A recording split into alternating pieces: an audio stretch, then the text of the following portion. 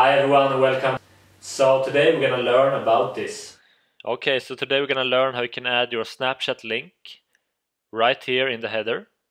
So to do this, just go to Customize Channel. Go to this one, click on Edit Links. Then you need to click on Customize Channel one more time. Alright, so now we have this section, Custom Links.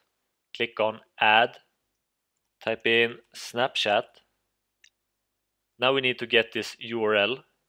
So we're gonna go to snapchat.com and type in /add/ and your username. Hit enter. Okay, so the link works. So this is my snap code and my username. If you want, you can add me as well. Then take the link and copy this. Go back to YouTube and paste the URL right here.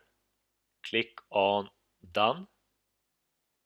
Alright, so now we have Snapchat on the links in the About page and also right here in the header. Okay everyone, so this is how you add Snapchat link to your YouTube header and in the About page. Okay everyone, so hope this video helped you out.